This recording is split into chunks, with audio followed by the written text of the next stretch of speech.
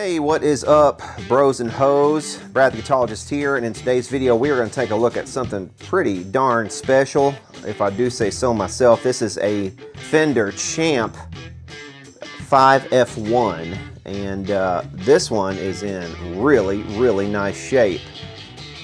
We're going to check out what kind of shape it's in on the inside, and if it's half as nice on the inside as this thing is on the outside.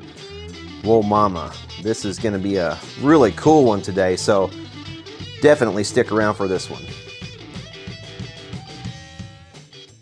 Okay, examining the top of this thing a little bit more closely. This handle is here and is intact and in good condition.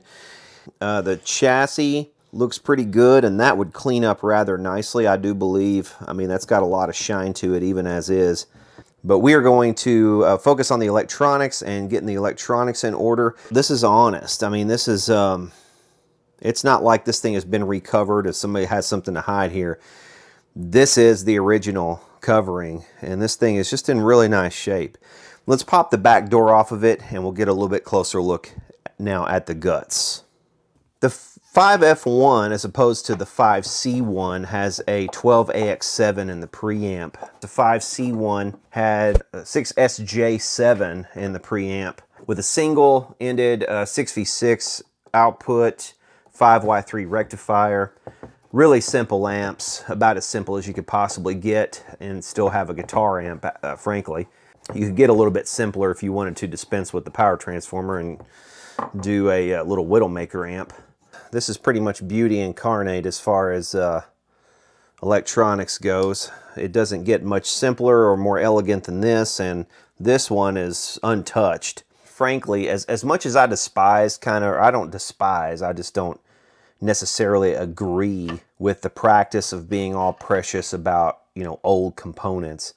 This might be one, just because of the collectability factor, where we might take the extra step of pulling these old Astrons and maybe restuffing them if we can get something that will fit. We could get away with some 450 volts, lower quality capacitors here, but what I would like to do is actually go to at least like some F&Ts, if not sprays. I know I have F&Ts in stock that we could do this with for sure. So we might, and F&Ts are fantastic caps, and nobody's gonna thumb their noses at that if they go to buy this thing, which is what I think the current owner of this, that's his goal, is to flip it. So he bought it, I believe, to sell it, because that's kind of what he does. He buys and trades a lot. So, and heck, this might even be one that I might even consider trading him for. But you can see right here we've got some problems. For sure, we've got one cap, this one's busted right here on the end, so it's been spewing electrolyte material out. It's just flaking away right there. You know, that's got to be all yummy to breathe in, and maybe even consume some of it orally. A lot of dust down here on the bottom, and I'm sure that smells nice. Probably smells really lovely whenever the thing gets really heated up. I'm sure. We've got these mica mold sort of style molded blue caps.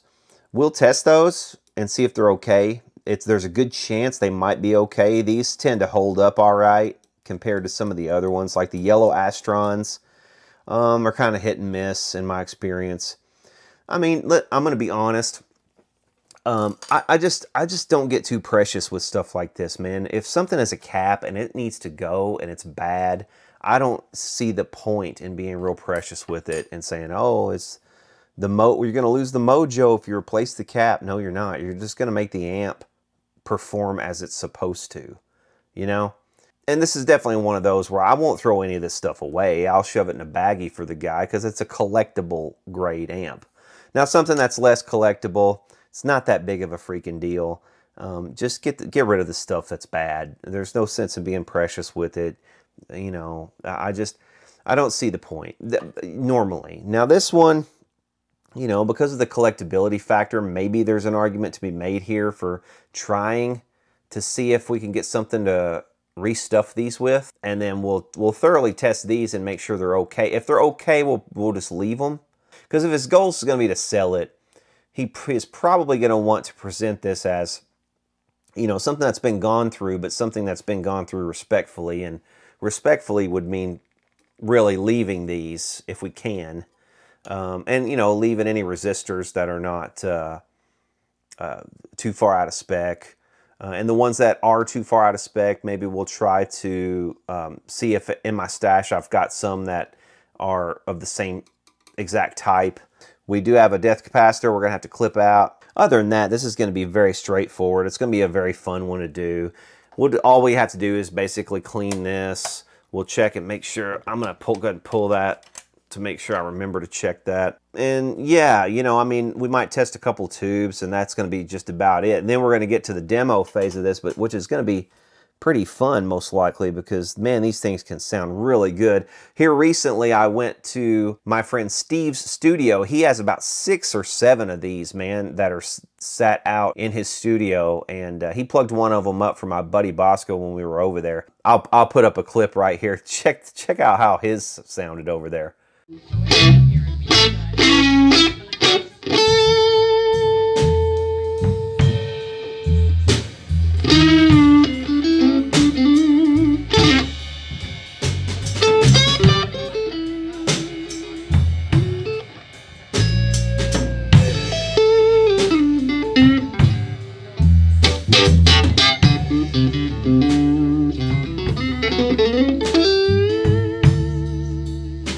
Sounds phenomenal, and actually keeps up with drums and bass, believe it or not.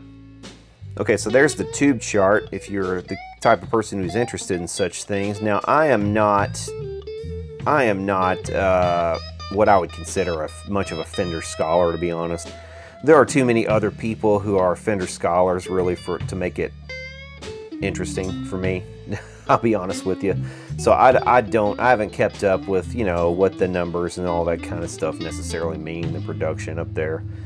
The little 4C, I'm sure, means something to someone.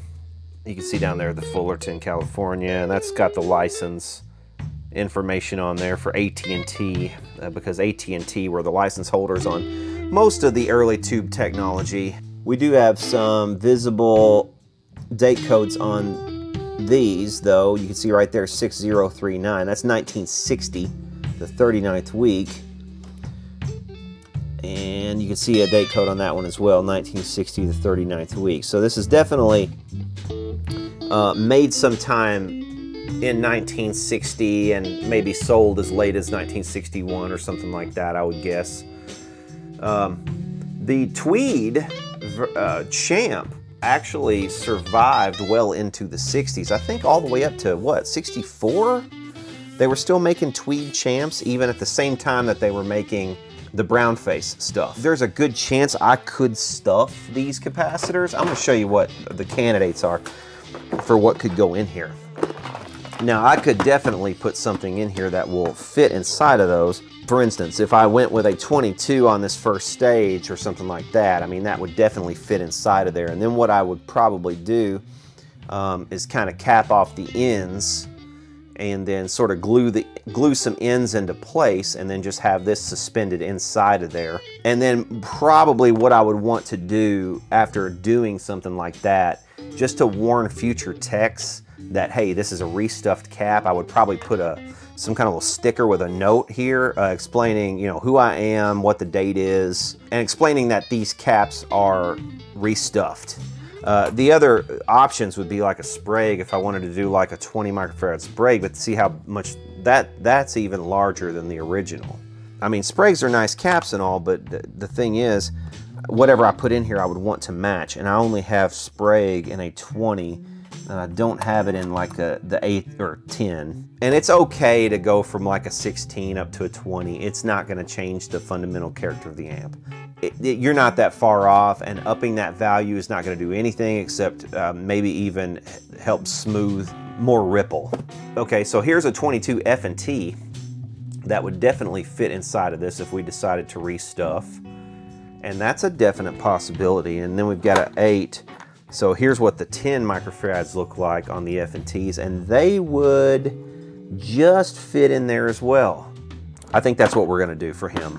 We're going to pull these old caps and we're going to restuff them, and I'll restuff these as well, and we'll put a note on the back door that they've been restuffed.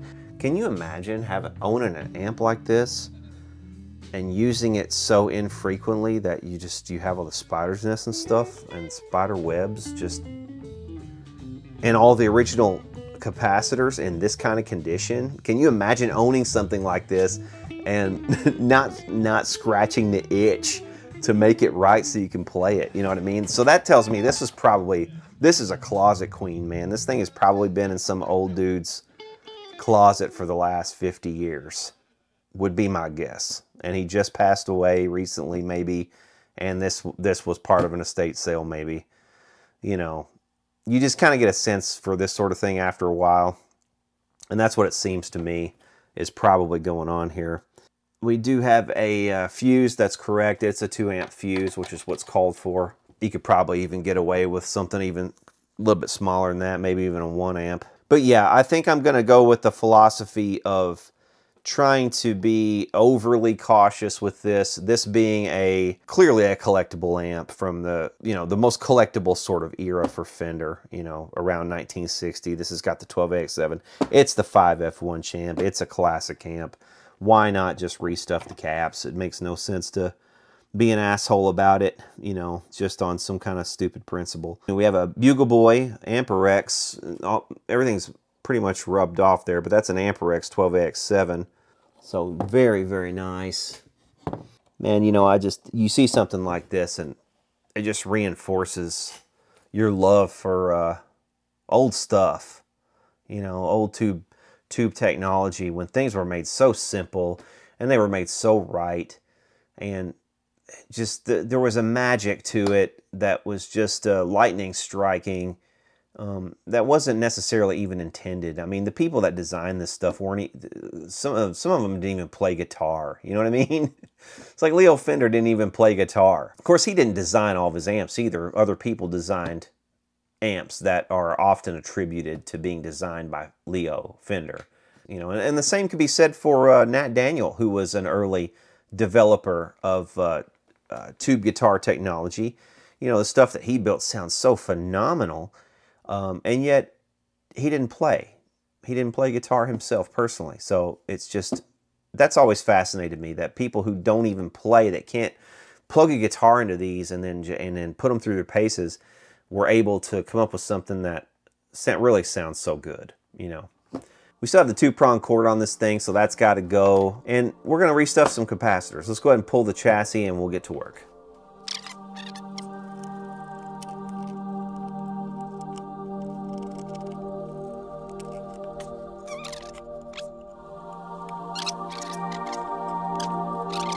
Spider's nest there.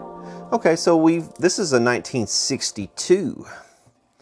So those caps were already kind of old whenever they put those in. So this isn't a 1960 amp. It's most likely from 1962 or possibly later. First things first, the little death cap. We're going to clip this out. I'm going to actually solder that over here to the side. So it'll be, secure in here. So if somebody ever wants to, I don't know, hook it back up, why would you? Obviously you wouldn't want to, but some people are crazy like that. Some people are crazy like that. We're going to fall in line with the crazies, I suppose. It's kind of like how, sometimes in classes of 30 or more students in a school, the teacher has to kind of teach to the lowest common denominator. This is kind of the same sort of thing.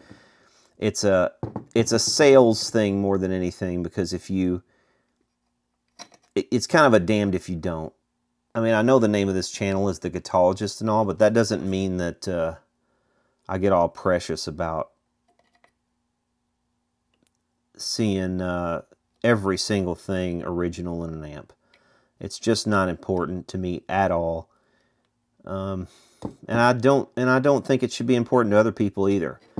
And generally, I use or at least I like to think I do. I use whatever influence that I have, having a YouTube channel like this, to, I don't know, sort of maybe dispel some of those myths that things like that are important, or that they should be important to people, because I just don't think that they should. So anyway, this doesn't have to be tight. It just has to stay out of the way. So, all right. So there's that. Anyway, so you can see what I've done here. I mean, it's just going from ground to over to ground. It's just, it's over here out of the way. That's the purpose of that. Okay. So depth capacitor done. Next thing I want to do while I'm thinking about it, I'm going to go ahead and clean this pot. I'm going to spray that with some electronics lubricant, actually, cleaner lubricant. And judging by the rest of it, you know, there's no telling. This might be the first time that that's ever been cleaned, so.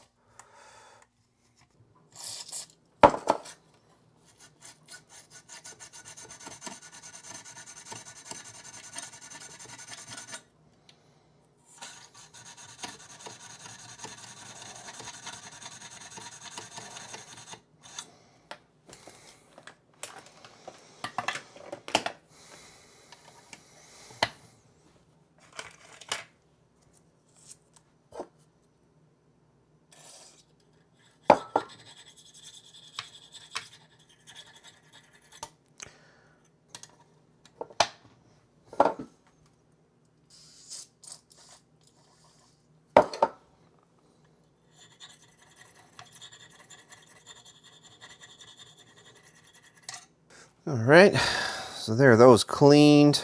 Go ahead and clean the tube sockets as well. This is a Sylvania, and this could be original. It's got a 2, 18th week of 1962.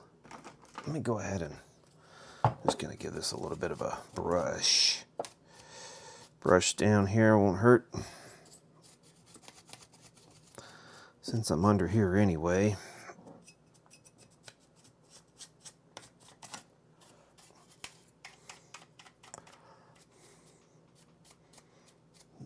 I'm getting rid of all the spider mojo, man. It's going to change the tone.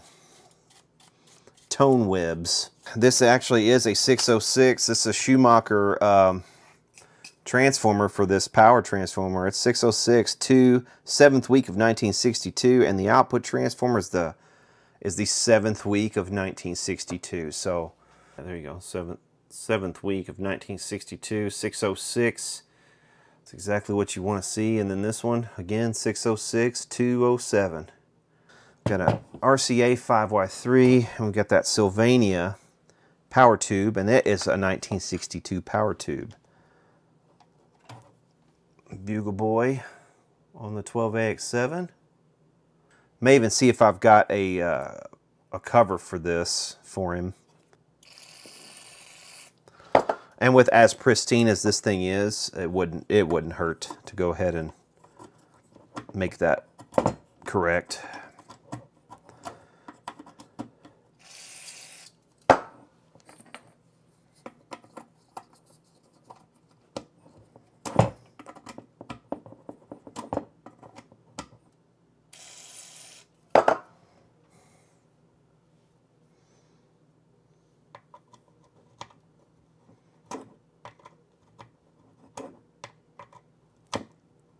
Okay, so there's that. I'll gently wipe these tubes down as well. What I like to use on stuff like that is just little wet wipes, like little baby wipes. So I'll get that and just kind of just gently wipe. You don't want to wipe over anything where there's ink, you know, like here on this 5Y3, because that'll wipe off. So there's no you got to wipe around that kind of stuff. So I'm not going to wipe this one at all because it's already lost enough paint as it is, and I want you to be able to see what that is. And you probably wouldn't know it easily without having some of that white paint on there to know it's an original Amperex. I might as well go ahead and knock some of this crap out of here.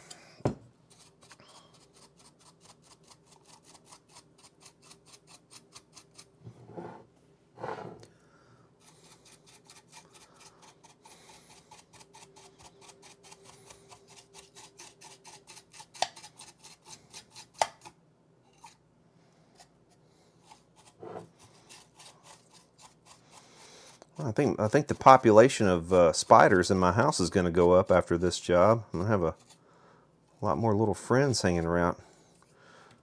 around the bench here with all these spider's eggs. I wonder what species that is. Hopefully it's not a fiddler spider. I can't stand those little bastards. My sister was bitten by one of those once when she was real little on the leg. I was bitten a couple times too, and I got some bad boils from it and had a bit of a reaction, but she had a real severe reaction from a spider bite, from a brown recluse spider, and she had to go to the doctor and had to have a hole dug out of the back of her leg where the thing had bit her, to get rid of all the basically, you know, gangrenous flesh that was rotting off her body, because she had a real bad reaction to it. But yeah, that's much better. At least it's, you know, it's clean now.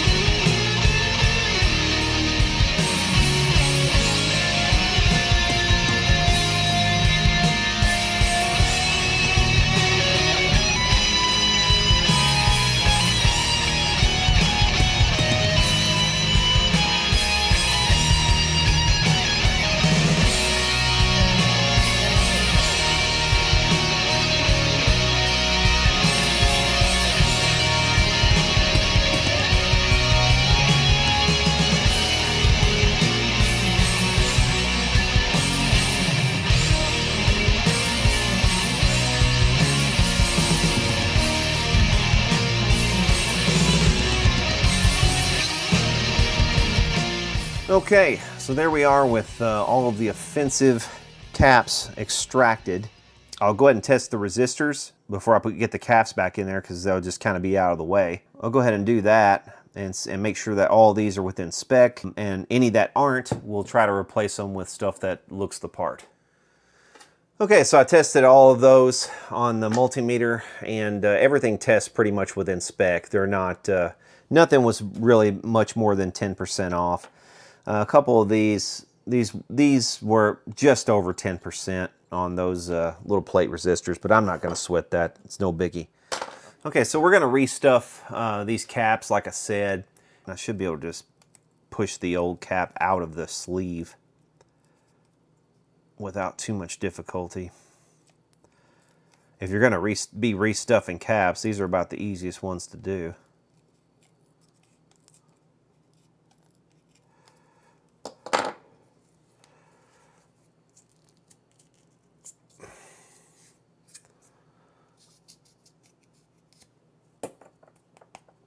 Okay, so what I'll do is I'll stuff this inside of here, like so.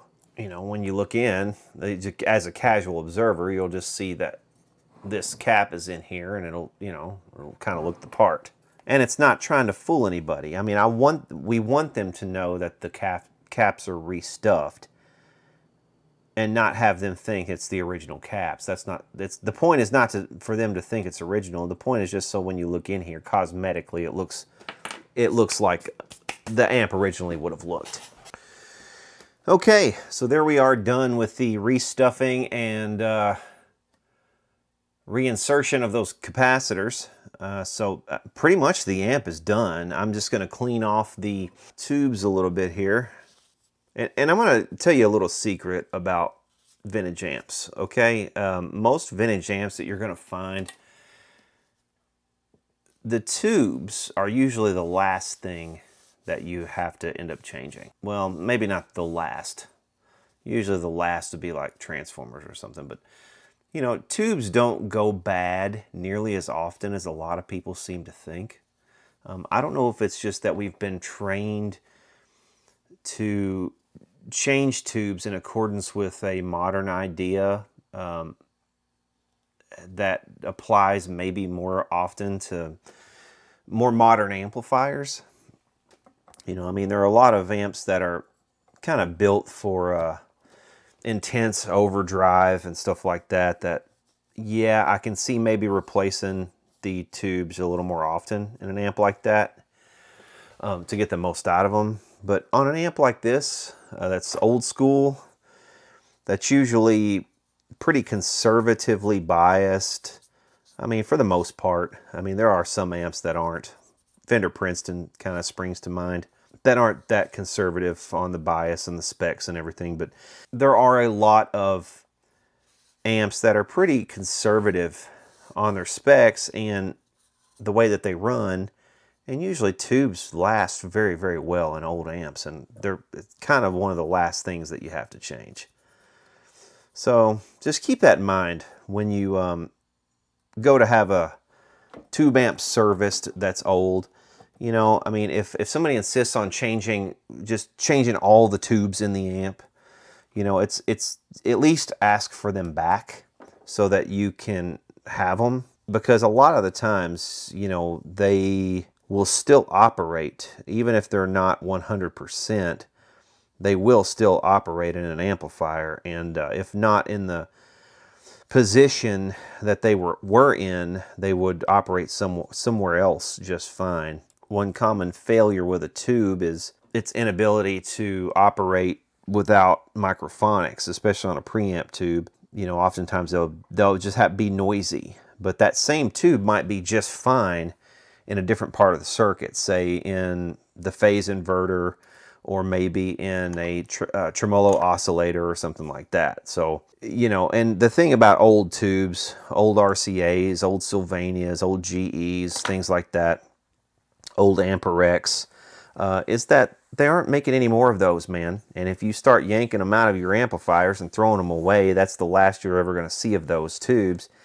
And they're not easy to get back. I mean, there are some still out there, but it's getting harder and harder to find really good examples of some of these tubes. And, you know, if you're just throwing them away willy-nilly, you're doing yourself a disservice, and you're doing, frankly, future generations a disservice who won't have the benefit of possibly coming across your amp with the original tubes in it. So just be very conservative when replacing your tubes. And, you know, if you insist on replacing them, do so, but keep the old tubes around, and maybe even with the amp, so that you can, you know, put them back in there later if you want to.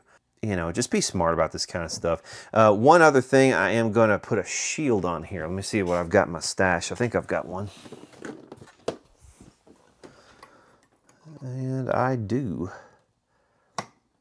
So that'll if it fits. Maybe that's why they didn't install one, because it didn't fit right. No, it fits. Yeah, that fits fine. Okay, so now that that's shielded, we've got all of our tubes clean, looking much better. We've got the caps restuffed. I am going to get a sticker of some kind to stick on the back, on the inside of this this back door, just explaining what the caps are, the fact that they're stuffed, and when they were stuffed. I think it looks pretty damn good myself, if I do say so myself. I'll fire it up slowly on a variac after we get it back in the cabinet, and we will test out these little coupling capacitors right here and hope that those are okay. If they're not, we'll replace those with something. And if they are okay, then we're pretty much done and we'll give this thing a test.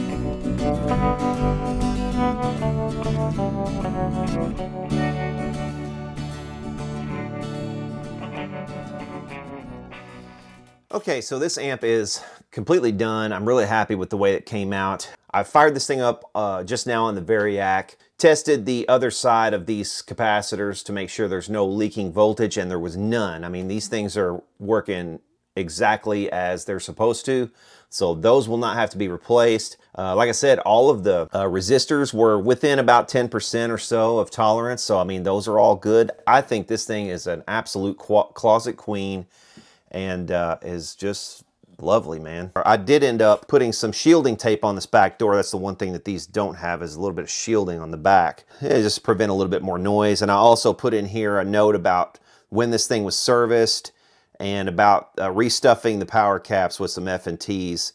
You know, because if somebody looks in here, or they're gonna buy this thing, or somebody's trying to sell it, or somebody's going to, you know, replace these caps, I want them to realize, hey, before you start ripping these things out, there's, you know, these are new caps, they're not old. So, but in spite of that, I think it really came out looking nice.